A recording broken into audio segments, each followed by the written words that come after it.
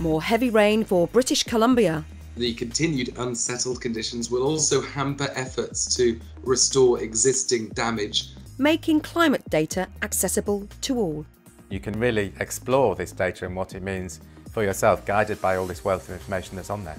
It's Friday, the 3rd of December, and you're listening to Weathersnap from the Met Office.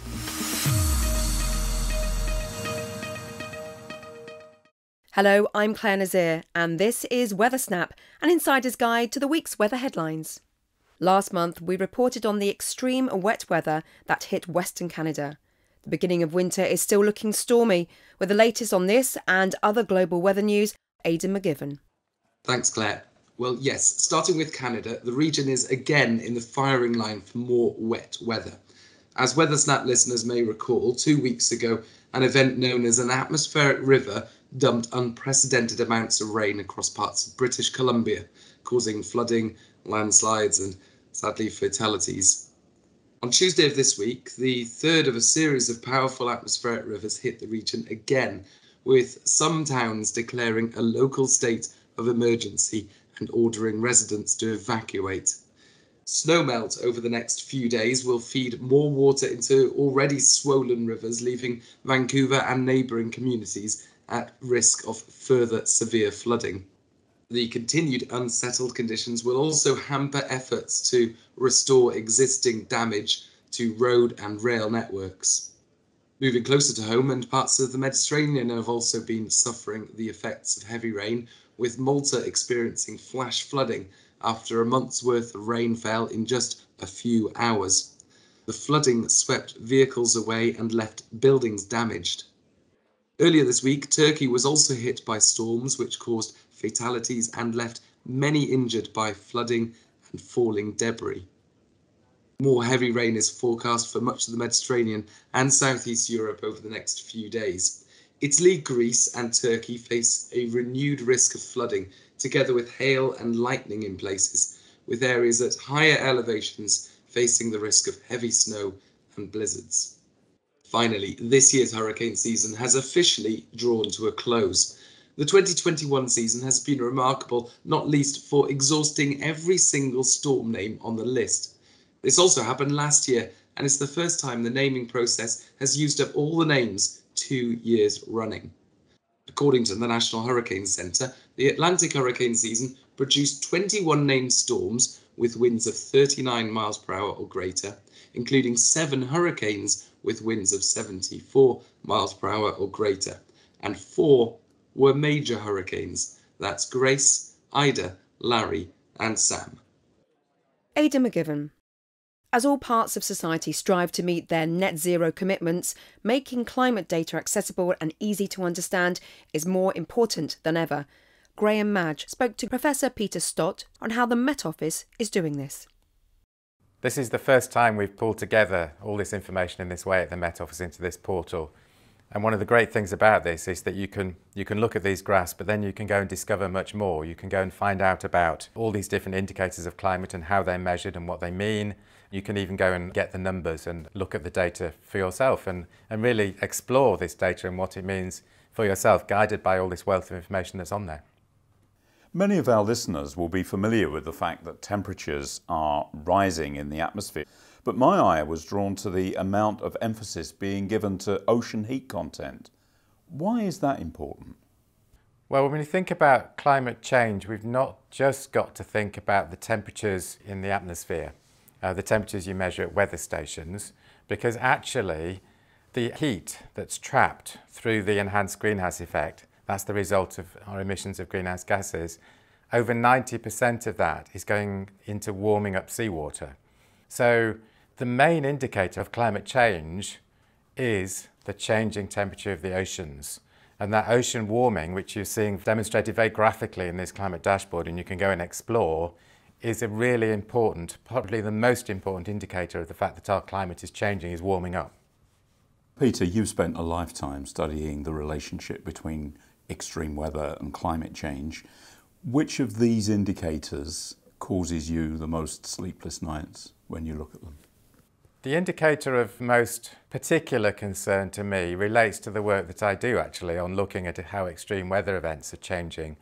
One of the really fascinating things about the climate dashboards is that you can delve into different aspects, and one of the aspects is to do with extremes. It's to do with the warmest, hottest temperatures in a particular year, and also to do with the heaviest rainfall events. So how much rain is falling when we get the strongest rainfall, the strongest storms. And we're seeing very clear trends in those as well as in the mean temperatures. So it's these extremes that are changing, and it's the fact that they're changing not just in one place, or it's not just changing in the UK. We've seen quite a number of floods, for example, in the UK recently, but they're changing around the world. And so it's those extremes, because it's the extremes in particular that have an impact in terms of flooding people's homes, in terms of affecting vulnerable people in heat waves, the winds, the very strong winds in storms. So that's the one that gives me the most concern. Now, scientists and politicians have spent a couple of weeks in Glasgow trying to think about ways of bringing down greenhouse gas emissions. If there's fruit coming from Glasgow, what will we see in these indicators? Because surely we should see climate change responding. Yes, so these data will be continually updated. So every month you'll see the latest information. And these are an extraordinary collection of measurements made all around the world. So not just the weather stations, but the buoys that are going through the ocean into the depths, satellite data, extraordinary amount of information that's been compiled.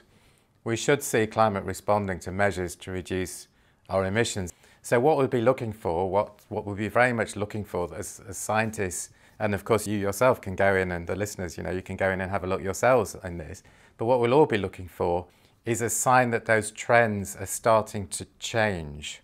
And this will be initially this may be quite tricky to actually figure out, because there are very clear trends, but even above that, there's a little bit of variation from year to year, over and above the fact that things are steadily changing. So the things that I will be looking out for in particular will be the concentrations of carbon dioxide in the atmosphere, and you can go into the dashboard and look at that, and to see whether the year-by-year increase is starting to level off.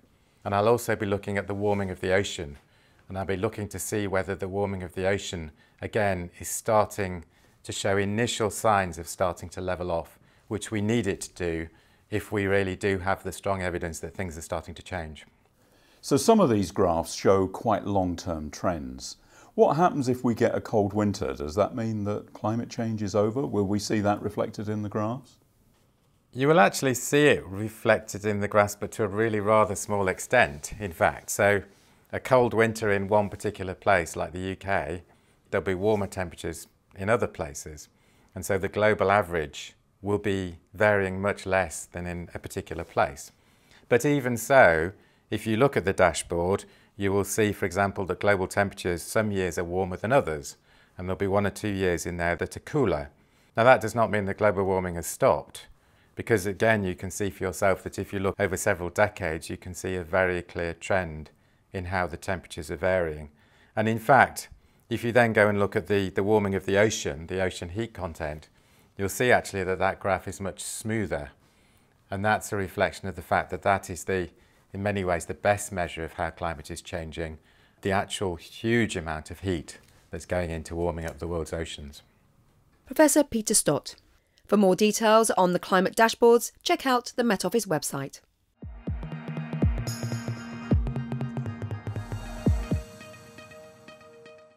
And now here's Alex Deacon with the weather for the next few days.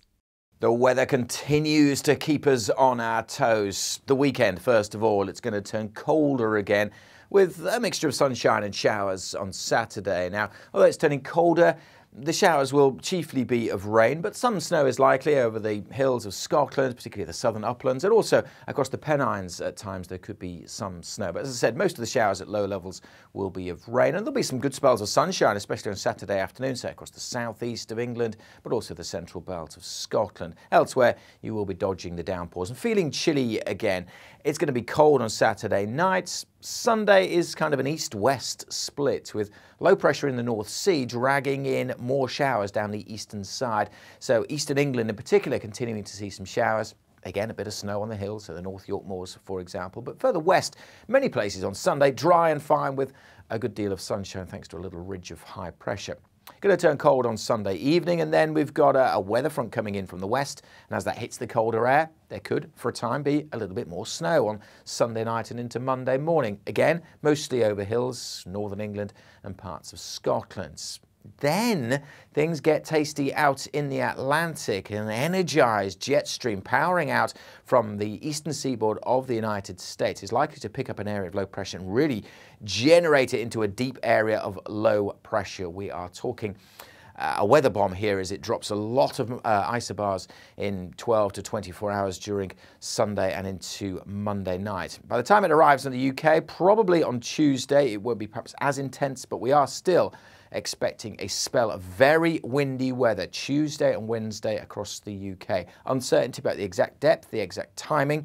This isn't a repeat of Storm Arwen. It's in a different place, so different effects will be seen. But nevertheless, the potential for a very windy spell through the middle of next week. So keep up to date with the forecasts. Thanks, Alex. Now Martin Bowles has last week's highs and lows. Here are the UK weather extremes for the week beginning Monday the 22nd of November and ending Sunday the 28th of November. The highest temperature of the week was 11.7 degrees Celsius at Scolton in southwest Wales. The lowest temperature was on Sunday, when minus 6.4 Celsius was measured at Shap in Cumbria, following widespread snowfall in that area brought by Storm Arwen. The largest daily rainfall total was 32.4 millimetres at Aboyne in Aberdeenshire on Friday. And the greatest daily sunshine was 7.9 hours at Exeter Airport in Devon on Monday. We don't normally report wind extremes on Weathersnap, but Storm Arwen brought some truly remarkable wind gusts on Friday night into Saturday in eastern Scotland and northeast England. A rare Met Office red wind warning had been issued for those areas. Not counting mountaintop sites, the highest officially recorded wind speed was a gust of 85 knots at Brisley Wood in Northumbria just after midnight. That converts to a whopping 98 miles per hour. Thanks, Martin. That's it for this week's Weather Snap. I'm Clare Nasir and editor is Adrian Holloway. Weathersnap is a podcast by the UK Met Office.